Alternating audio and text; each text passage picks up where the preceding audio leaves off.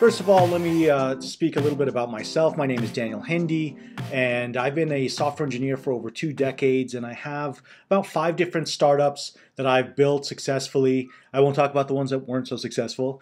My current one is BuildFire, and my previous startup was called Flywheel in the Bay Area. That was basically Uber for taxis before Uber was Uber. And BuildFire is a mobile app building platform that allows people with no technical skills to be able to build mobile apps for iOS and Android, and those with technical skills to be able to use our open SDK to develop any functionality that they need. Now, I've worked for top brands like PepsiCo, IBM, Qualcomm, World Health Organization, and many others. And for the past 12 years, I've been focusing my effort more on problem solving, how to grow businesses versus just coding. And Code and Step is my effort to help companies who are struggling with growth achieve the goals that they set.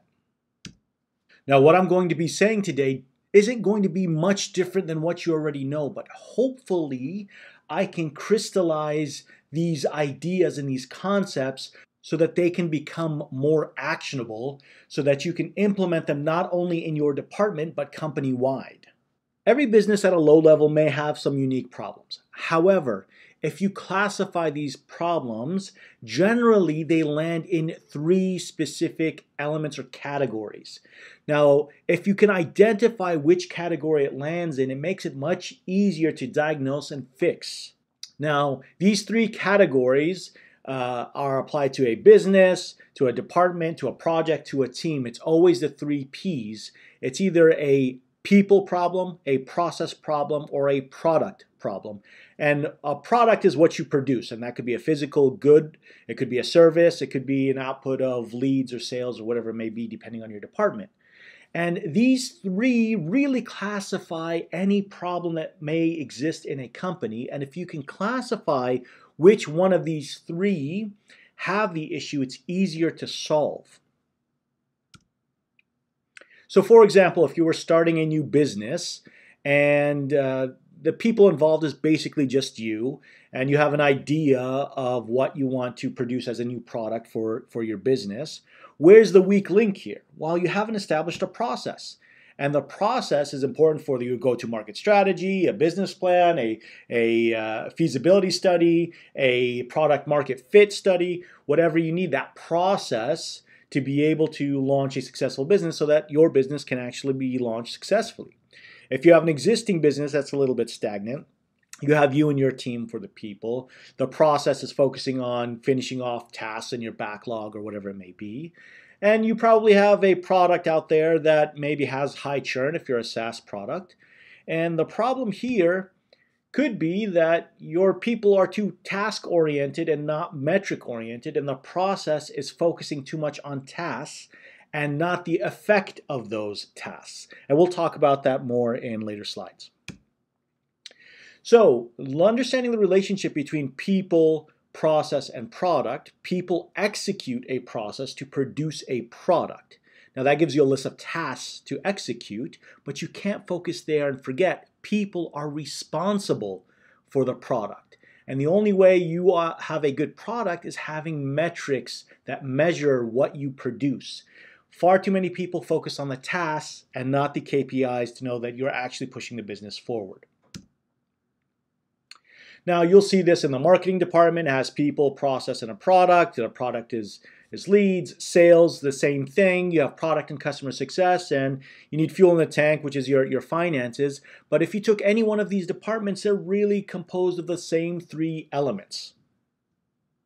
So for example, if we took the marketing department, people are, the people, did you hire right? Are you coaching the people that you have? Do you have any dead weight on the team? The process, have you established smart objectives? Other departments outside of engineering sometimes are a little bit looser with the processes for them to produce what they need. Are you following up? Are you communicating between the departments, between sales and the product team? Have you built a strong sales funnel, marketing funnel? At the end, what are you producing? You're producing leads. And are you attracting potential customers? Are they the right type of customers? Are you growth hacking? Are you opportunistic?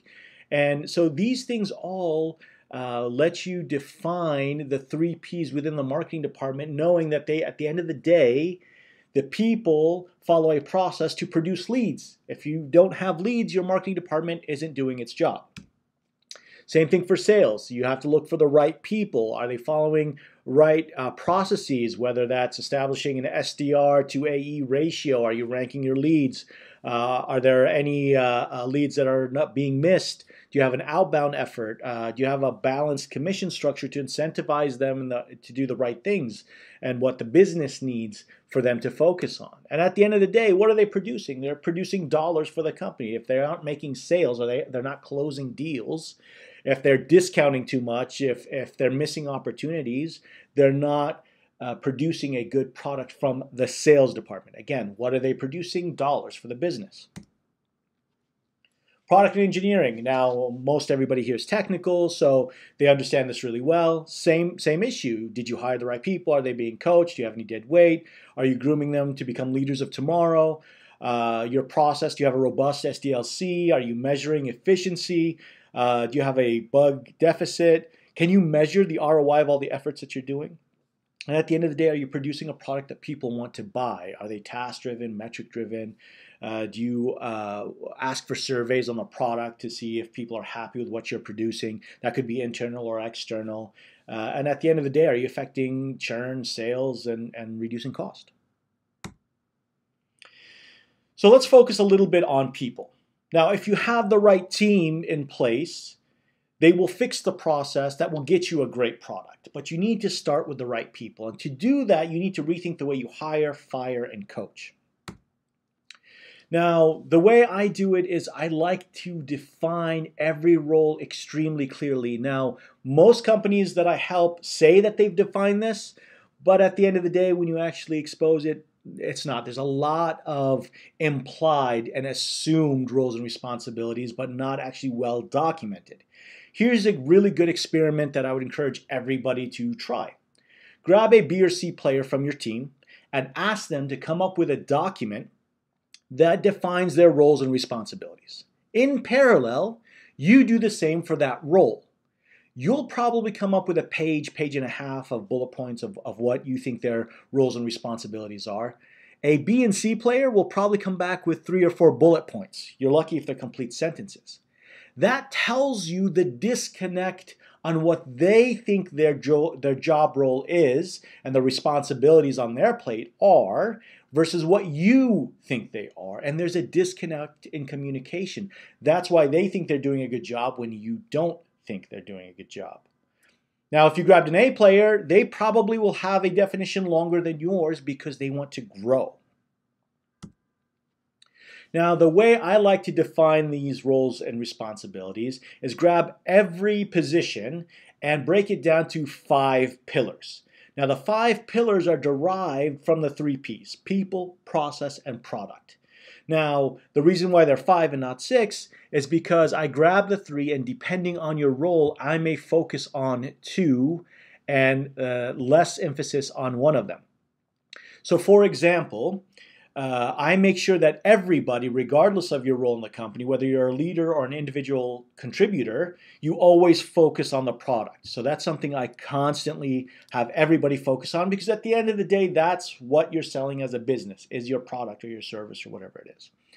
And for the other 2, it depends if you're a leader. I have you focus more on people. So for example, for leaders, I say you need to focus on yourself. Everybody at a bare minimum needs to focus on their self-growth, honing in their skills, being less dependent on others, being able to mentor others and slowly grow into their full potential. And then as a leader, I expect you not to just have your circle of influence around you be just containing yourself. I need you to grow towards your team. I need that circle of influence to be magnified to supercharge your team. You make the team better by being their leader. Otherwise, I have the wrong person in that position. I need them to establish the process and make sure everybody follows it. And just like everybody else in the company, I need you to focus on the output of the product. That could be quantity, and the quality of the product. I need you to focus there. Now, everybody in the company always needs to make sure that they're doing a good effort and being efficient, but not reduce quality. So as leaders, you need to focus on yourself and your team, establish a process, and focus on the product. Now, as an individual contributor, I need you to focus on yourself, but I need you to spend more time in the process. I need you to follow the process that's been established, and I need you to find ways to improve it. Nobody can really identify weak points in the process unless you're actually implementing the process yourself.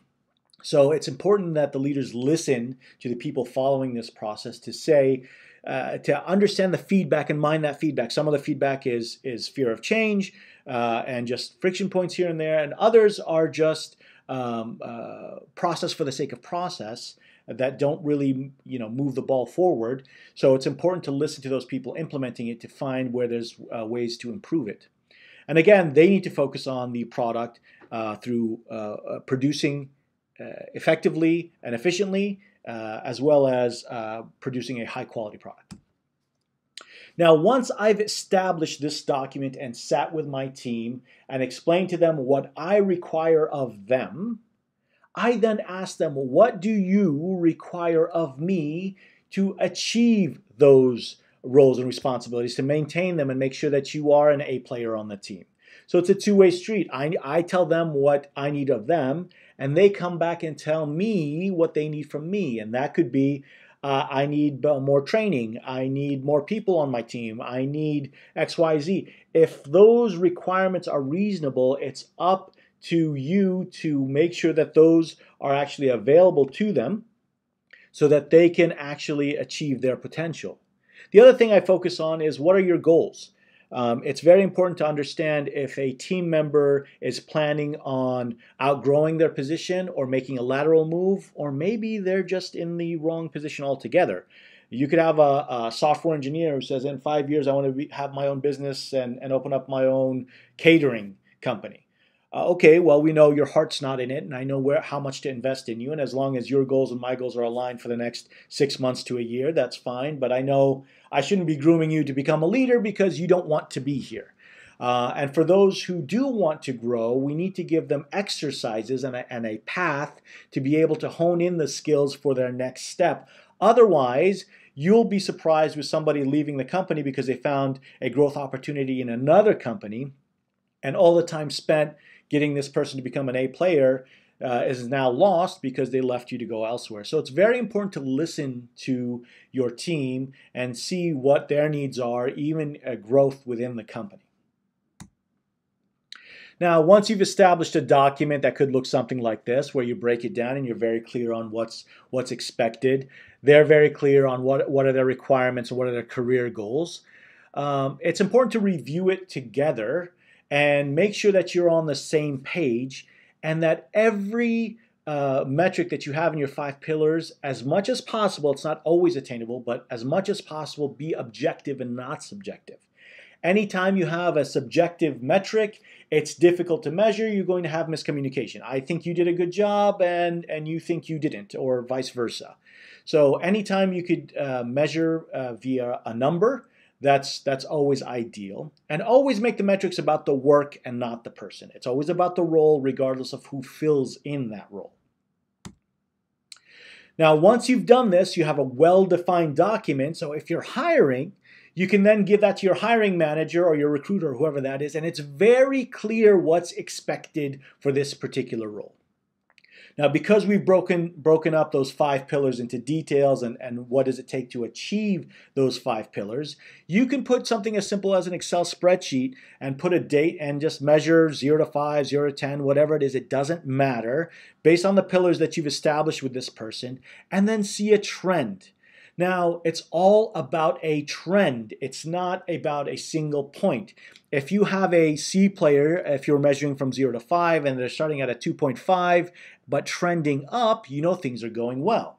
If you have an A player and then slowly they're trending down, you know maybe there's a personal problem. Maybe they've become disinterested. Maybe they're thinking about moving on, because you could see the trajectory of where they're going.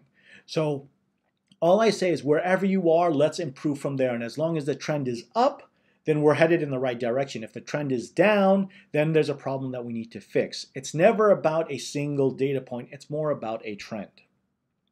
It's important that they understand that this is coaching. This is not Big Brother. This is about clarity. So spend some time telling them what they did well and what they can improve on. Because again, you don't want this just to be a pandering session. You want them to improve. And if you score something a little bit lower, one, hopefully it's objective so that they can measure it themselves. And two, you give them an action plan on how to fix this.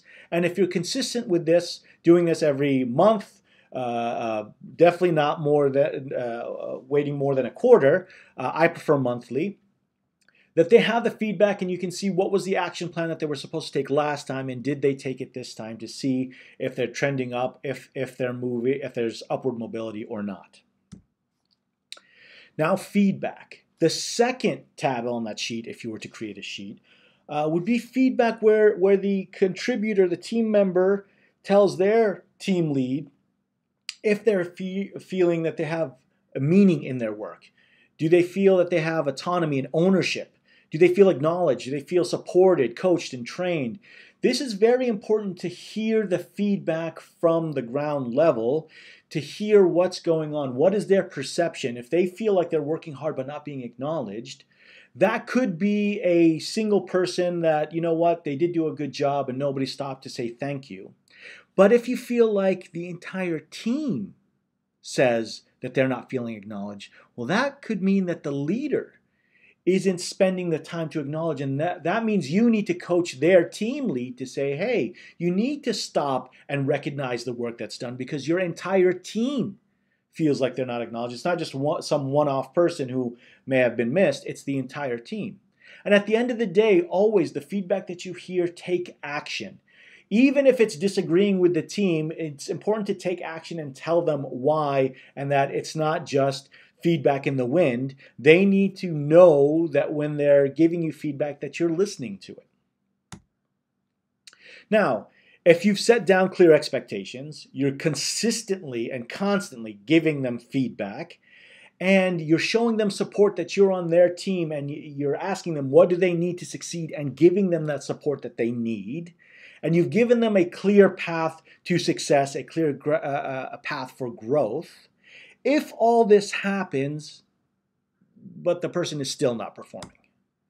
Unfortunately, if you set down those expectations, you're clear, consistent, and you're giving them support, and it's still not working, you need to set them into a performance plan.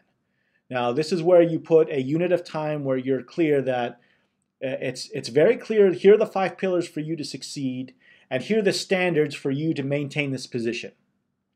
Now, I am going to do everything in my ability, whether it's me, whether it's a peer, whoever it is, to support you to make sure that you rise to and above that standard. The one thing I can't do is reduce the standard. So the standards are set for everybody equally. You need to meet them and hopefully exceed them.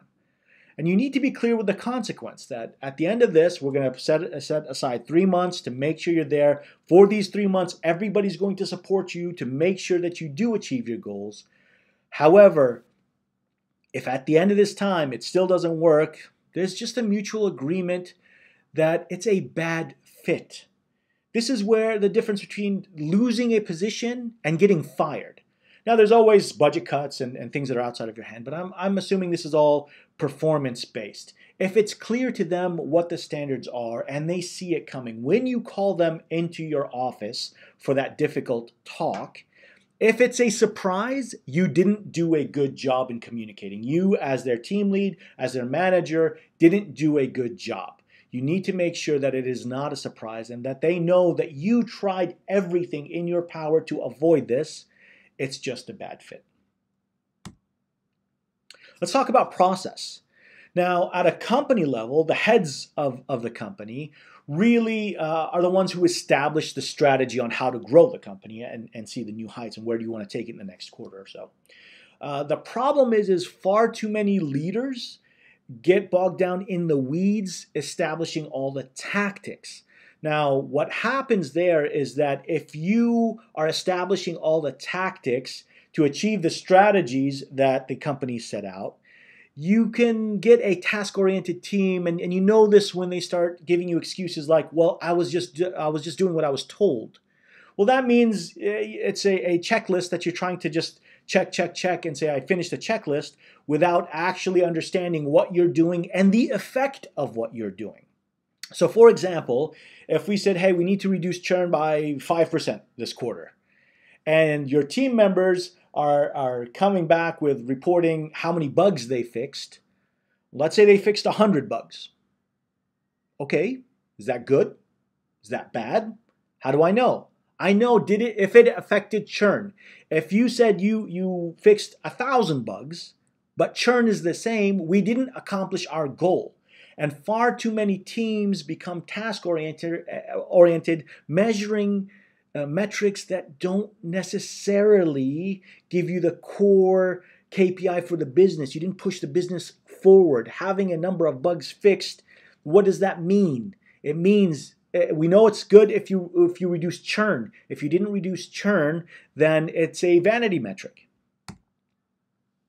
Now, company-wide, software engineering departments generally are much more disciplined on this, but I'm talking about company-wide between marketing and sales and any type of initiative, especially at the department level, need to have SMART objectives. Again, this isn't something unique that I brought up. These are all industry standards, but if you don't know this, you need to be specific, measurable. Your objectives need to be achievable, relevant, and time-bound. So just to take us away from the tech world, let's talk a little bit about sales. If you get a leader who says, let's increase sales, great, that's not a SMART objective. That's just putting out some wishful thinking. When you want to increase sales, you need to say how. You need to be specific. How are we going to increase sales? That could be something as, let's launch a new vertical. Okay, now you're specific. It's not just throwing it out in the ether, let's increase sales. Now we have a goal to achieve. There's an objective, let's launch a new vertical, and the hypothesis is that'll increase sales. Okay, how do we measure success here? You can't just say I've launched a vertical. You need to say I've launched a vertical and increased sales by X amount. That's measurable. That's something that a number can tell you, have you hit that goal or not? Is it achievable? If you come back and you say, I want to double my sales in a quarter. Well, that's not necessarily achievable. You need something in the realm of reality to know that it's achievable. Now, it could be a stretch goal. That's okay. You want to be in a state of flow where it's challenging, it's not too easy, and it's not impossible, but you need to have it be within the realm of reality. Now, relevant. This is important because far too many department leaders, the second they leave the strategy session, they get back into being sidetracked to side projects and things that don't actually push the initiatives forward. So it's always important to reassess, is this particular objective relevant to the overall goals of the company? And obviously it needs to be time bound. You need to put a time limit when I'm going to achieve this goal. That could be monthly, quarterly, annually, depending on the team and the objective. But it needs to be time bound. And at the end of that time period, you need to go back and measure and see if we've hit that goal. Have we hit 80% of that goal, 100%, 110%, and how can we do better next time? Now, in terms of tactics, once you've established those strategies, for example, launching a new vertical, when you go to the team, you have the team compile a list of the tactics. Which vertical? How do we? Which team do we compile to take on this initiative? How are we going to penetrate this market? You have them come up with the tactics and have your team members own it so that they know the only reason I did this particular tactic is to hit my SMART objective. And if you just hand them down tactics, then they're task-oriented. They don't know why or where, nor do they care. You'll just have an apathetic team that tells you, well, I just did what I was told. When you have them compile that list of tactics, now they have ownership of trying to achieve that goal. Now, they could vet it by you. They may need approval by you. That's all fine. But you have them compile the tactics so that they can own it and measure what matters. Again, in this case, increasing sales, not just launching a vertical just for the sake of launching a new vertical. Did you actually increase sales, and did you increase it at the measurement that we were looking for? Working hard versus working smart. I know this is a cliche, I know everybody knows this, but it's very important that your team understands two major things about that saying. Working hard versus working smart isn't mutually exclusive. You can work hard and smart at the same time. It's not an either or. That's one. Two, the meaning of that statement is when you work, when you put in effort, make sure it's effective, that you have a KPI that you pushed forward, that the business is now better off because of it. Working hard for the sake of working hard, again, fixing bugs. Well, did the churn actually get affected? Do we have less churn because of working hard? No, then maybe, yes, thank you for working hard, but you didn't work effectively. You didn't work smart. You didn't actually affect the business metric that we're looking for. And that's why it's extremely important that the team understand what is their North Star. In the case of churn, it's affecting churn. Not achieving 100 bugs fixed, it's did you affect churn, yes or no? Now, talking about product is a wide variety. Now, again, this is the product for the company. If it's a department, your marketing, your product means the leads that you produce. Sales is the sales that they close, and so on. So this is a wide topic. I won't go into too much detail here, but I will give you the encouragement that if you hire the right people and coach the team you do have to reach their potential, they will help you establish the right process and measure what matters if your process makes sense, where they understand the SMART objectives and they establish the tactics. They will help you establish the right processes so that the people in the process give you a great product. And remember, customers always vote with their dollars. Every dollar that comes in is a vote towards you're doing something right. Every dollar out is something you're doing wrong. And it's always important to remember that what got you here may not get you there. What got you to a $5 million company may not get you to a $10 million company. So it's important to constantly reassess what you're doing and how you're doing it, and reassess the right people who got you to 5 million may not be the right people for 10 million. That doesn't mean you have to fire every single time, but it may mean that you need to coach your current staff to acquire new skill sets so that you're able to grow, or maybe expand the team to have a more diverse skill set.